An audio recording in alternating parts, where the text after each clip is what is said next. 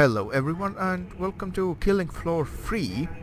It's in window mode because I want you to see hardware usage on the left side. This is a quick video showing you how to improve performance, namely the CPU hogging. As you can see, the CPU usage is pretty high even when I'm doing nothing, and I have no clue what it's doing.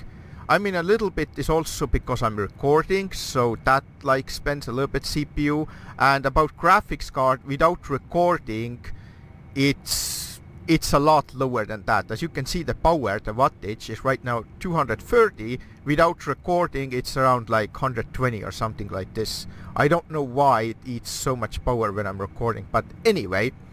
About the CPU, it was constantly under 100% load. And I started messing with the settings and I found some stuff that reduces it significantly. So the biggest CPU hog is the NVIDIA Reflex. It's supposed to make it more responsive, the input lag and stuff, but I don't see any difference. However, check the CPU usage as soon as I put it enabled. There you go. Almost 100%. And if I put it on boost, I don't even have to save the settings because it already affects it, as you can see. Look at the CPU. That's just hogging it 100% on some reason. And if I turn it to disable, you can also see the CPU power in the watts. It's almost 60. And if I turn it off again, it's gonna drop any second. There you go, it's going down now. And the wattage is also dropping, as you can see. So, and the other two settings are these things in here, reflections and illumination. This is basically ray tracing, this lumen thing. I'll show you with and without. I'll take two screenshots. Let's get this angle in here, like this. I'll save the screenshot and now I will change the settings. Excuse me, wrong place. I'll change it to lumen and lumen save. And as you can see, it's a little bit darker, but personally I don't like it. I mean, it's ray tracing like in real life, you know, the particles bouncing off each other and lighting the different areas.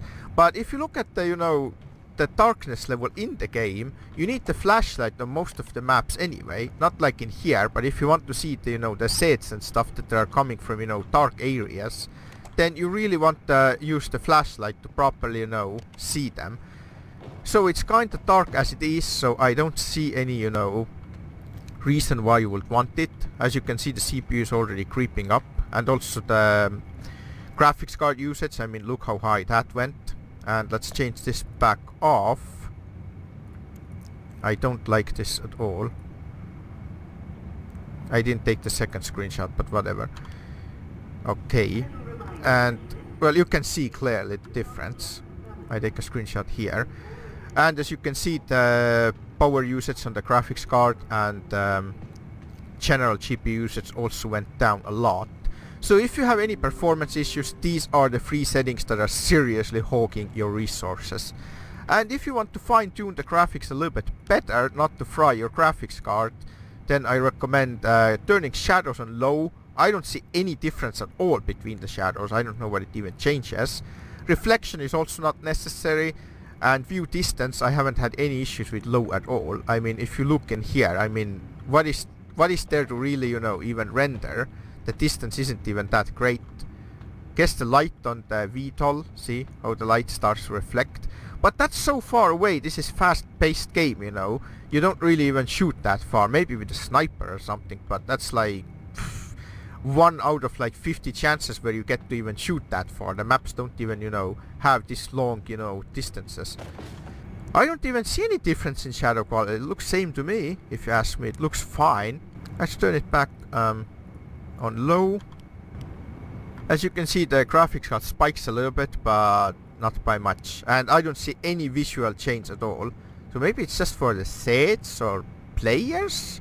And finally, there is one option outside the game that you should also check, and also the Killing Floor 3 devs, they also recommend changing that. And here's the screenshot comparison for you. This is the lumen off, and this is the lumen on. See, you can see the clear difference between the lighting, but I kind of like this one more. It's like not as clear. I mean, it's clear, but this one is dark. And then let's take a look at the shadows then. Wow, is that really a change between low and ultra? This is low, this is ultra. Low, ultra. Wow, that's a huge change. What is this nonsense?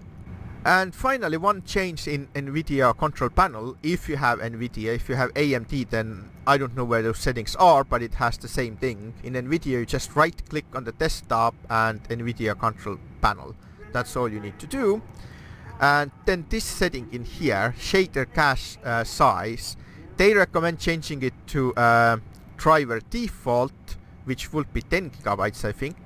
It defaults to whatever amount of video RAM you have in your graphics card.